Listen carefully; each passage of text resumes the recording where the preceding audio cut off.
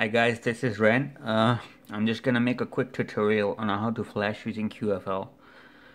So my phone is on right now, it's not connected to the PC. Gonna completely turn it off.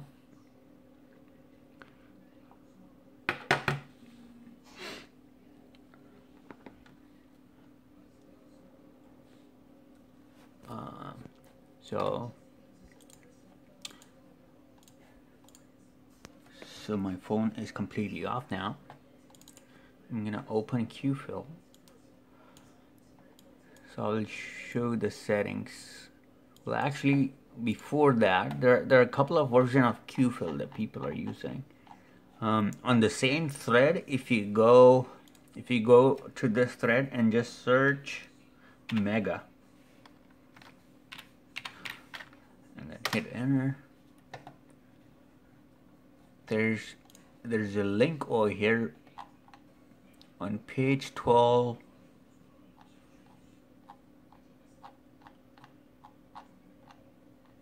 There, the mega.nz.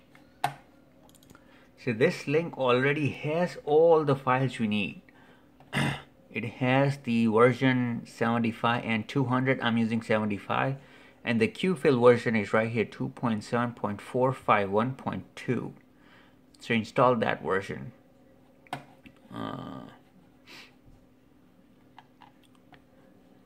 Yeah, those are the only two files you'll need. So let's get started. So first thing, what I'm gonna do is I'm gonna connect my USB cable to my phone, and then I'm gonna press volume up, volume down, and then power button. It shows that battery option, and I'm gonna let the power button go, and then now I'm gonna release the volume button and just not touch my phone anymore. So here I'm not doing anything right now. It should detect the phone in a couple of seconds, or maybe few seconds, not couple. 5, 4, 3, 2, 1, come on. There it is. So Qfil, QLoader 9008. I didn't touch my phone after I released the volume buttons. So it takes about 10-20 seconds, I guess. And then the phone is completely blank. There's nothing on the phone. It doesn't show anything.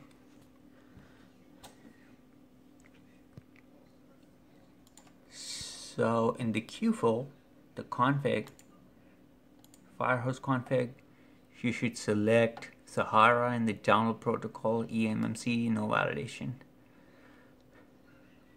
If you have not messed with the phone, if you haven't flashed anything manually using fastboot commands, I'll say you uncheck this, or I guess if you're using it for the first time, it will already be unchecked, so leave it like that.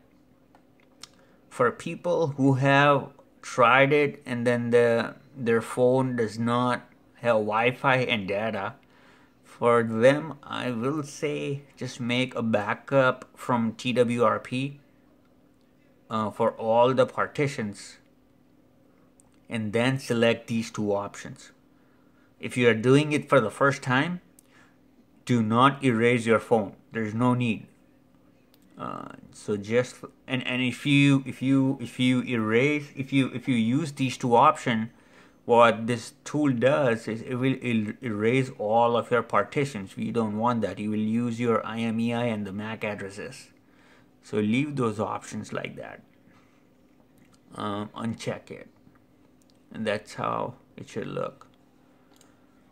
I'm just gonna do cancel, and then you select flat build, browse, select ddr.elf, not the light.elf, and then load XML raw program, and then will auto pop up another window where it will show you the patch XML. Select that and open, and that's it.